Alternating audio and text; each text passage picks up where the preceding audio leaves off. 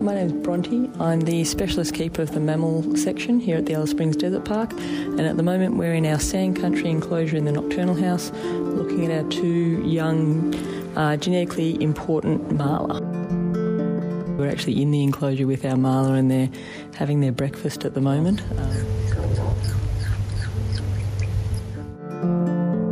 The mum was hand-raised, but the young one wasn't, so we're quite excited about her future and who she's going to breed with. But because neither of them were too hand-raised to the point where they're used to people because we wanted them to breed. So yeah, we do need to be reasonably quiet. They do get a little bit nervous, which is what you'd expect or hope, I suppose, for mammals that are trying to evade predators. So we have a marla recovery committee here in Australia, given that the marla are actually an extinct species in the wild in the mainland of Australia. And they did genetic surveys of all the marla that we have in captivity in any section or in any area in Australia. And our marla at the desert park were quite genetically distinct. So they wanted to start mixing up the genetics to strengthen the genetic pool. So these two marla are quite important to us at the desert park because they're not from the Alice Springs Desert Park. They're actually from Yalara, and they were brought up here. Unfortunately, the mother's mother passed away during a census. So she was brought up here to be hand-raised, so we're hoping that these genetics, being different, we'll be able to get converted into our genetics, our pool, yeah.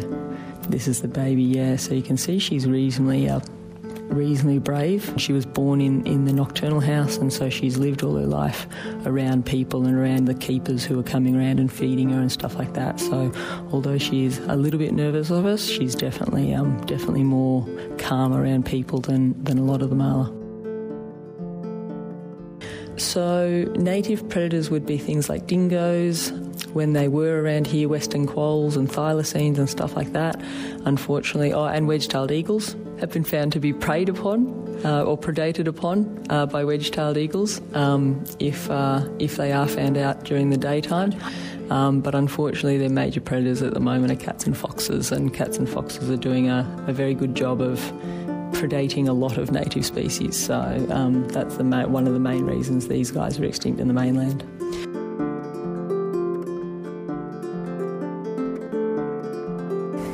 Genetic strength is obviously really important in nature as it is. A perfect example of why genetics is so important at the moment is COVID. So in a natural experience or in a natural setting, and a disease or a virus can wipe through a population, having genetic diversity will mean that there will be some, or presumably there will be some individuals who will survive that, have a natural immunity, and then be able to survive and breed up again. So it creates, a population that is more able to cope with disease and stuff like that as well.